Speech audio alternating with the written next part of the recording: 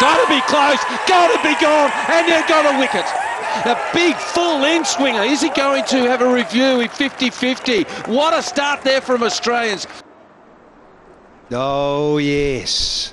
What was he thinking, taking a review on that? I know he was falling over. Look where his head is. A magnificent in-swinger. That's what left-armers do. Down under.